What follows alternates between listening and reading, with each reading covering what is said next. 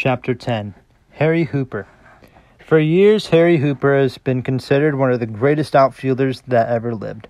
He is also one of the most dangerous hitters in a pinch that the game has ever known. If I were an American League manager, I don't know where I could find a better outfielder than Tris Speaker, Ty Cobb, and Harry Hooper. John J. McGraw, my 30 years in baseball. Sure, I still follow baseball. Of course I do. What a question to ask. Those darn Giants. Sometimes I can't sleep or worrying over them. It didn't used to be so bad, but now that they're only about 75 miles away, and I hear all the games, the situation has gotten impossible. That Willie Mays, he's one of the greatest center fielders who ever lived. You could go back to as far as you want and name all the great ones. Tris Speaker, Eddie Rausch, Max Carey, Earl Combs, Joe DiMaggio. I don't care who you name. Mays is just as good, maybe better. He's a throwback to the old days. A guy who can do everything and plays like he loves it. And that Koufax, and you name a better left-hander in the history of baseball, and I'll eat my hat. I started playing my first professional baseball right here in the California State League in 1907. Actually, I never had any intention of taking up baseball as a career. I expected to be an engineer, went to St. Mary's College, and got my degree in civil engineering in 1907. After graduating, I played with the Sacramento Club, mainly because they promised to get me a surveying job. They did, which I wasn't playing ball. I worked as a surveyor for the Western Pacific Railroad. Got $85 a month for playing ball and $75 a month as a surveyor. I guess you might say that was my bonus, a surveying job. Actually, my bonus was $12.50. Before I graduated, I played a few games in that same league, the California State League, the Alameda. That was right near school. This fellow who owned the Alameda Club, Mr. McMenamin, asked me if I'd play on the team the last few months of my senior year, and I agreed with the understanding that he'd give me my release as soon as I got out of college. Well, just about the time college was letting out, we played a game at Sacramento, and I did pretty well. Charlie Graham was managing Sacramento at the time, and he went to Mr. McMenamin and wanted to buy me, not knowing, of course, that I was due to get my release any day. Mr. McMenamin came to me and said, "Look, I've got a chance to sell you to Sacramento. If you don't say anything about this agreement, we have to release you. Or I'll give you half of whatever we can get." "Okay," I said. "Better. You better warn them that I'm going to stop playing as soon as I get the right of an engineering job. I'll probably quit at the end of the summer." "All right," he said, "but I'll do that. Don't you mention anything about your release." After Charlie Graham told me how the conversation went, first of all, the Alameda owner did tell me about my being an engineer. "Okay," Charlie said, "I don't understand that. I think we can get him an engineering job. We can work at and play ball both. Or he can work at and play ball both. How much do you want for him?" "Oh, about $200. "How about $10? Charlie countered. "Make it $50. "I'll make it $20. And they settled on $25. I was sold for 25 lousy dollars. Talk about deflating a guy's ego. So my bonus was half of the sales price, namely $12.50. Later, Charlie told me he smelt a rat the minute the guy asked for $200, and he should have asked for $500. So I went as slow as I could, he said, just to test the situation out a little more, and it worked. Had 2 pretty good years to Sacramento, surveying all the while, when one day near the end of the 1908 season, Charlie Graham came to me in the hotel lobby. "Well," he said, "how would you like to take a look at the Big Indian?" "Huh?" I didn't know what he was talking about. Big Indian, Boston. How would you like to play with the Boston Red Sox? He says. John I. Taylor, the owner of the Red Sox, is coming to town next week, and I think he's interested in you. Well, I don't know, I said. I'm not a ball player. I'm an engineer. I'm doing really well at the Western Pacific Railroad, and I like my job. You see, he figured I was a ball player who did this other stuff. Quote, unquote, quote, quotation marks, on the side. But I figured I was an engineer who played ball on the side, the other way around. Why not give it a whirl, he said. Why have you got to lose? What have you got to lose? You're only 21. And even if you play ball all another 2 years, you could still take up this other stuff at the age of 23. Well, it would be a nice trip to Boston and all. Get to see how much of the country, some of the country, I thought. Okay, I'll do it. I'll talk to the guy. How much salary do you think I ought to ask for? How much do you think you should get? I have no idea, I said. Would $2,500 be right? I think it would, Charlie said. But that means you should ask for $3,000. Then maybe he'll give you the $2,500. The California State League C was an outlaw league, not in organized baseball. So the Red Sox couldn't just buy my contract. They had to negotiate with me as though I was a free agent. That didn't hold for the deal where I was sold by Alameda to Sacramento, because they respected each other's contracts with the league. As an outlaw league, they didn't steal players from each other, just from everybody else. So one warm August day in 1908, I met Mr. John I. Taylor, owner of the Boston Red Sox, at the corner of 8th and J Streets in Sacramento, California. We went to a bar and had a glass of beer. I hear you're an engineer, he says. Yes, I am, I said. Well, that's very interesting, he says. It so happens that we are thinking of building a new ballpark in the not too distant future, and we may be looking for someone just like you. Your experience with the Western Pacific will no doubt prove invaluable. By the way, I also hear you're a baseball player. Yes, I am, I said. I was just wondering, he said, given your qualifications in both lines of endeavor, how would you like to migrate to Boston? I wouldn't mind, I said. Well, we'd like to have you, he said. At that moment, however, we are not in immediate need of engineering assistance. So considering that for the time being, I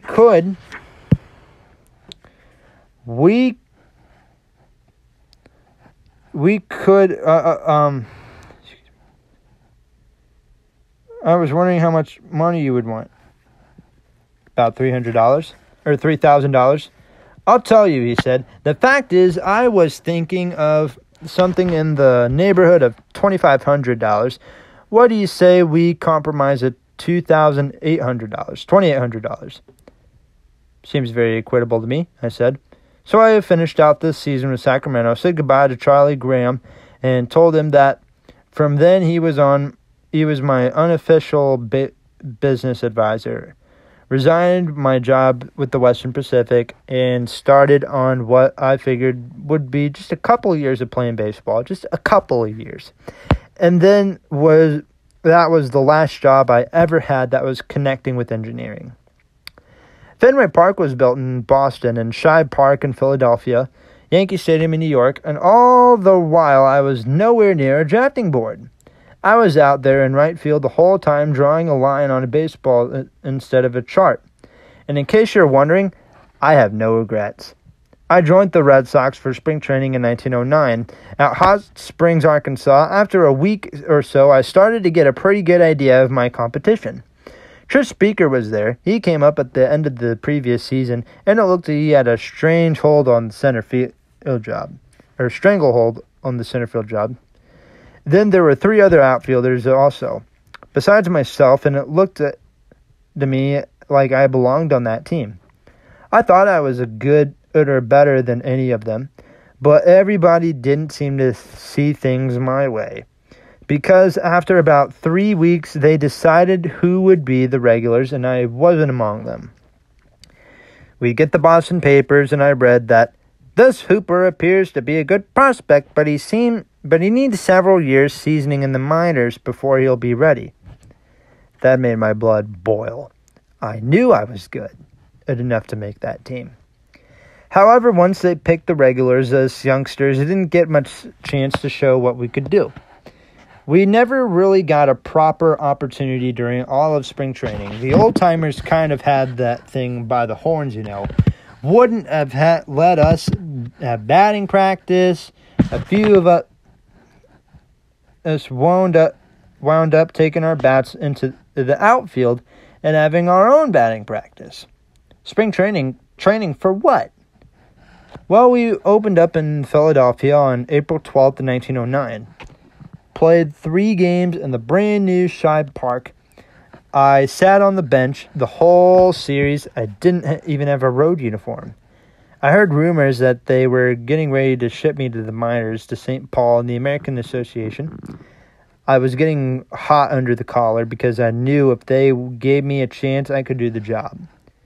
From Philadelphia, we went to Washington, climbed up to the top of the Washington Monument for the first morning there, had to get some exercise, and then went out to the ballpark expecting to sit on the bench through another game. But I had hardly gotten into the clubhouse before the manager, Fred Blake, comes over to me. Here's your uniform, he says. You're going to play today. Lucky combination of circumstances. One of the outfielders was hurt, and another had to go in and play first base because the first baseman was sick. They had to play me because they didn't have anybody else. Well, if we'd been ballyhooed as a wonder or something, I'd probably have been a little shaky. But the way it was, nobody expected anything of me, and I went out there and determined to show them. First time it was my turn at bat, and we had a chance to score a run. Man, on second, 2 out on the bench, I could hear everyone saying, "Who's up? Who's up?" And then, "Oh, it's Hooper. Well, too bad."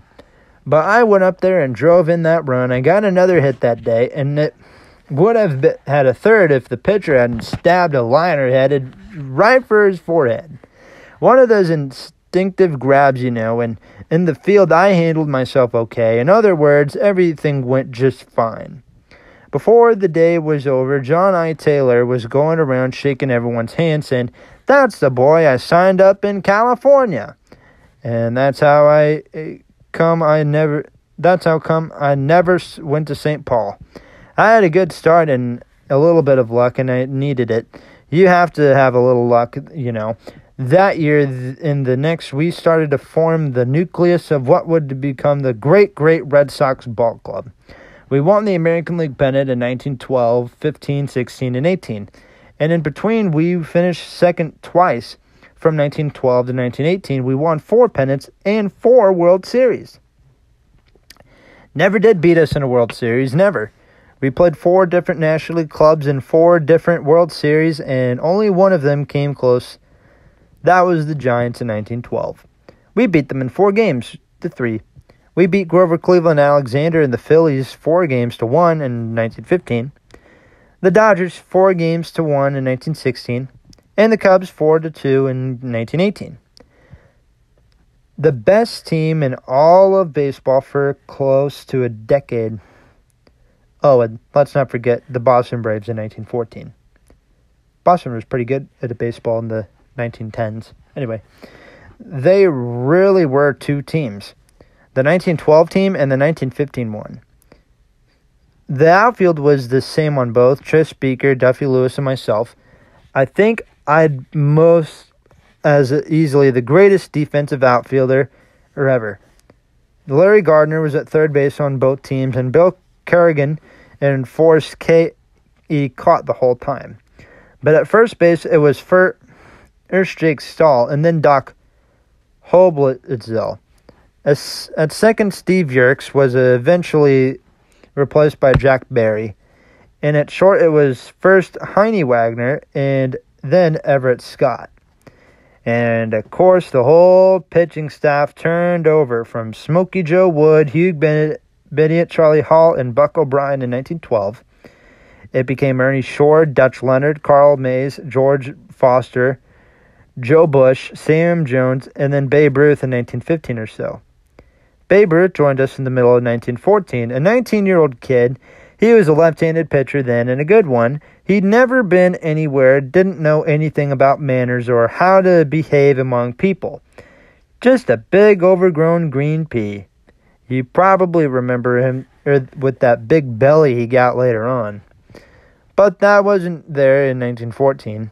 George was 6'2" and weighed 198 pounds, all of it muscle. George, Babe Ruth, he had a slim waist, huge biceps, no self-discipline, and not much education. Not so very different from a lot of other 19-year-old would-be ball players, except for two things. One, he could eat more than anyone else, and two, he could hit a baseball further. Lord, he ate too much.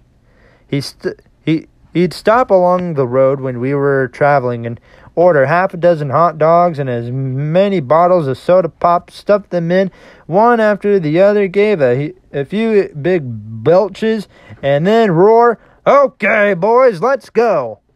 That would be Babe for a couple hours, and then he'd be at it again. 19-year-old youngster, mind you. He wasn't such a rube, and he got more than his share of teasing, some of it if it's not too pleasant. The big baboon, some of them used to call him, behind his back, and then a few got up enough nerve to ridicule him to his face. This started to get under his skin, and when they didn't let up he challenged the whole ball club. Nobody was so dumb as to take him up on it, so that put an end to that. You know, I saw it all happen from beginning to end, but sometimes I still can't believe what I saw. This 19-year-old kid, crude, poorly educated, only lightly brushed by the social veneer we called civilization, gradually transformed into the idol of American youth and the symbol of baseball the world over, a man loved by people and with an intensity of feeling that perhaps has never been equaled before or since. Saw a man and transformed from a human being into something pretty close to a god. Somebody had predicted that because that back on the Boston Red Sox in 1914, he would have been thrown into a lunatic asylum. I still remember when the Babe was switched from pitching to becoming an outfielder. I finally convinced Ed Barrow to play him out there to get his bat in the lineup every day. That was in 1919. I was a team captain by then. Ed Barrow technically was the manager, but I ran the team on the field, and I finally talked Ed into converting Babe Ruth from a pitcher into an outfielder. Well, Babe Ruth might have been a natural as a pitcher and as a hitter, but he wasn't a born outfielder. I was playing center field myself, so I put the Babe in right. On the other side of me was a fellow named Brago Roth. Another wild name. Sakes alive, I'd be playing out there in the middle between those two fellows, and I began to fear for my life. Both of them were galloping around the outfield without regard for life or limb, hollering all the time, running like maniacs after every ball. A week, if that was enough for me. I shifted the Babe to center. I moved to right so I could keep clear of those two. Sheer self-preservation on my part, pure and simple.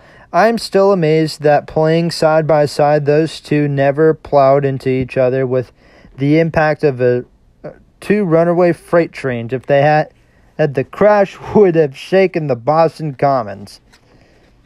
Of all the pennants and World Series we won, I guess 1912 was the most exciting. That was the first year the Lewis Hooper outfield really became famous. That was the year Smokey Joe Wood won 16 straight games. The year Snodgrass muffed that fly ball in the last game of the series. Well, all in all, so many things happened that season that it's hard to find another that can compare with it. I think the thing I remember best about 1912, though, it's the pitching of Smokey Joe Wood. Was he ever something? I've seen a lot of great pitching in my lifetime, but never anything to compare with him in 1912. 1917, for instance, I was in right field for the Red Sox when Ernie Shore pitched his perfect game against the Washington Senators. I think it was. 1922, I was in right field for the Chicago White Sox, and then Charlie Robertson pitched his perfect game against the Detroit Tigers. I guess there haven't been more than half a dozen perfect games pitched in the history of baseball. I was the right fielder in two of them, on two different teams too. So you might say I've seen some pretty good pitching, but I've never seen anything like Smokey Joe Wood in 1912.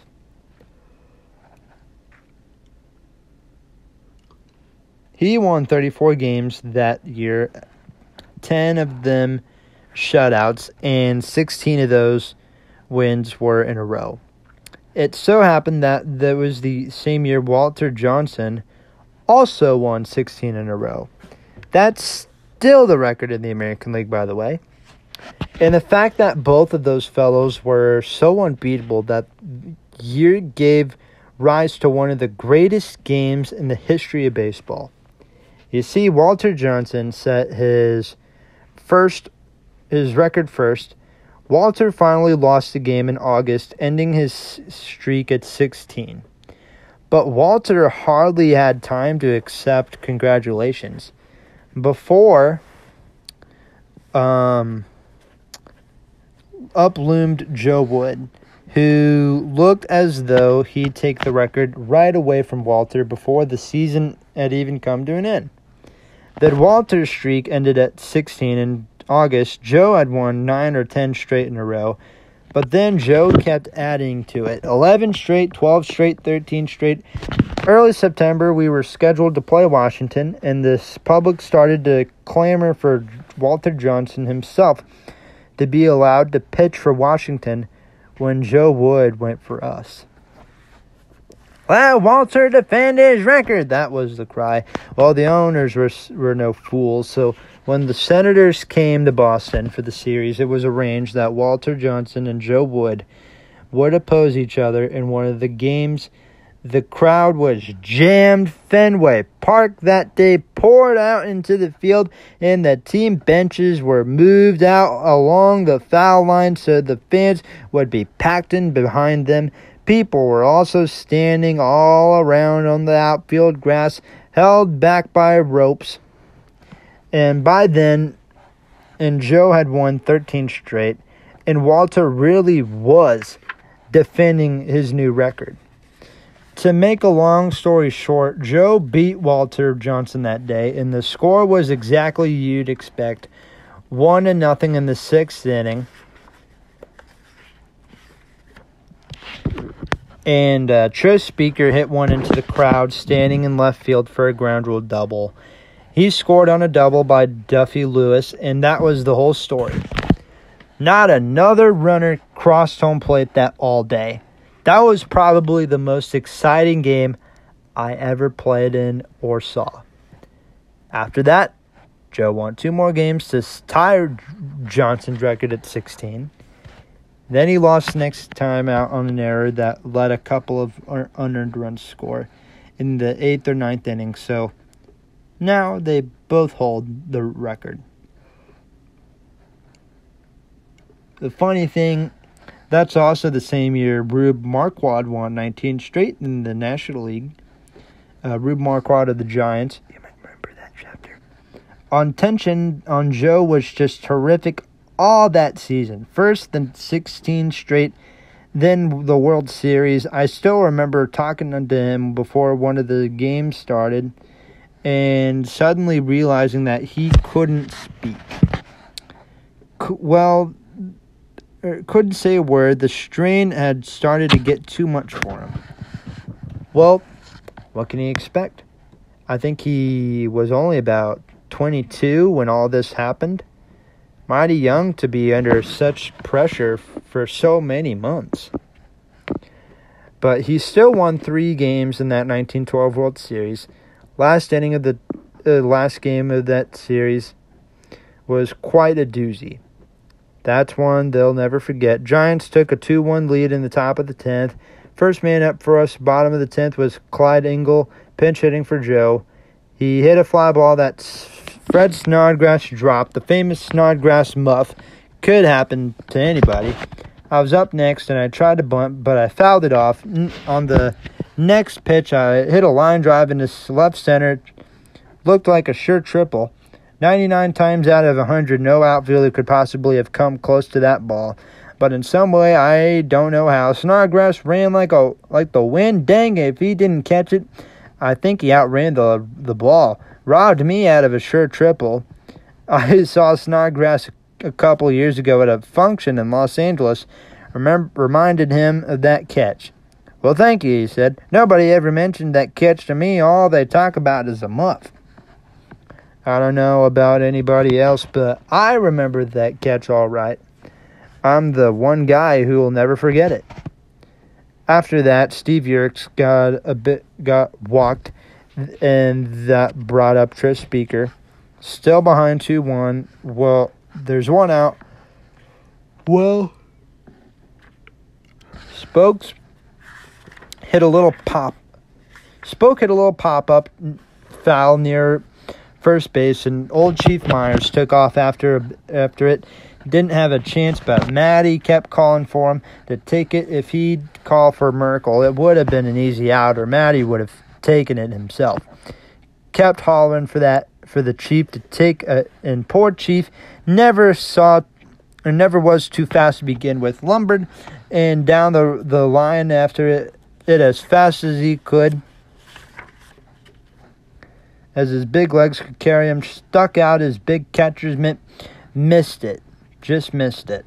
Spoke went back to the batter's box and yelled to Mathewson, "Well, you just called for the wrong man. It's gonna cost you this ball game."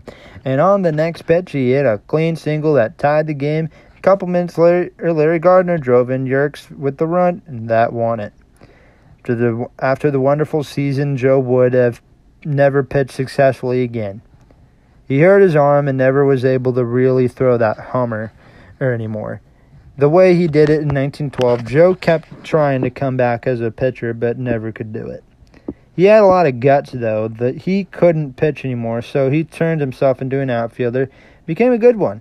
He could always hit. He played with Cleveland in the 1920 World Series as an outfielder. I think he's the only man besides Babe Ruth who was in one World Series as a pitcher and another as an outfielder. Harry Frazee became the owner of the Red Sox in 1917. Before long, he sold off all the best players and ruined them. Sold them all to the Yankees. Ernie Shore, Duffy Lewis, Dutch Leonard, Carlos Mays, Babe Ruth, then Wally Schang and Herb Pennock and Joe Dugan and Sam Jones. I was disgusted. The Yankee dynasty of all the 20s was 3/4 the Red Sox of a few years before. All old Harry Frazee wanted was the money. He was short of cash, and he sold the whole team down to the river to keep his dirty nose above water. After a way to end a wonderful ball club. I got sick to my stomach at the whole business. After 1920, I held out for $15,000. Harry Frazee did me a favor, selling me to the Chicago White Sox. I was glad to get away from that graveyard. Chicago, they gave me a blank 3-year contract and told me to fill in the figure. Well, I thought, I'll be doing business with Mr. Comiskey for some years, and I don't want to start off on the wrong foot. So, filling in $15,000, which was what I'd been holding out for the Red Sox. I put down $13,250. Well, I had 5 darn good years with the White Sox. Best hitting years I ever had. Hit .328 one year, .327 another. But in 1926, I got a contract in the mail calling for $7,000. That's right, $7,000. Wrote to Comiskey that reminded him that when I signed with the team in 1921, I'd been more than reasonable in filling it in a blank contract. I said, I thought perhaps that should have sort of be taken into account now. Ha! He wrote back that he never heard of anyone getting a guarantee of anything in the business, and sent me my release along with the letter. And they really needed me that year. Nobody had to play right field. They had nobody to play right field. Well, that was early in 1926. I was 38, so I was into the real estate business for a while. Coached baseball at Princeton a couple of years. During the Depression, I took a fill-in for a job here at Capitol as postmaster. Didn't leave it until 25 years later. Supposed to be a quote-unquote temporary job. I enjoyed the couple of years I coached at Princeton very much. Still go back there every once in a while. Beautiful sport. Beautiful spot. Princeton, speaking about that today, they make such a big deal with all the college men in baseball, and about how baseball today has such a better class of people than it is the rowdies of the old days. That's not true at all. With respect to college men, let me give you an idea of what it really is like. I joined the Red Sox in 1909. When I got there, Bill Kerrigan was the regular catcher. He'd gone to Holy Cross. At first base was Jake Stahl from the University of Illinois. And at third was Larry Gardner from the University of Vermont. In the outfield, I had gone to St. Mary's, and so had Duffy Lewis. Pitching staff was Matty McCall of the University of Maine, another civil engineering graduate, Chris Mahoney from Fordham, and Ray Collins from Vermont. That was just the Red Sox. In general, I'd say that back in my day, maybe as many as about every 5 or 6 big leaguers had maybe as many or 6 had to gone to college. I don't know how many of them graduated, but that isn't the point. The point is they came from colleges into professional baseball. Of course, it's ridiculous to think that only college men are gentlemen or are intelligent. That isn't worth it, or even discussing. But it should certainly be clear that the impression that we were an uneducated bunch of rowdies is a lot of nonsense. Most people know that Mathewson went to Bucknell, but they don't realize that Frank Chance went to Washington University, Hal Chase to Santa Clara, Buck Herzog to the University of Maryland, Orvie Overall to the University of California, Eddie Plank to Gettysburg College, Chief Bender to Dickinson College, Art Evelyn to Georgetown, and so on. There were more. Ginger Beaumont went to Beloit College, Andy Coakley, Jack Berry to Holy Cross, Eddie Collins to Columbia, Eddie Grant to Harvard, Freddie Tenney to Brown, Bob Batchelor and Ed Rilbach to Notre Dame, Jack Combs to Colby, Harry Davis to Girard College, Chief Myers to Dartmouth, Davy Jones to Dixon College, etc., etc., many, many more. Why Miller Huggins was Hugh Jennings, and Hugh Jennings were both lawyers. Huggins was a graduate of Cincinnati Law School, and Jennings went to Cornell.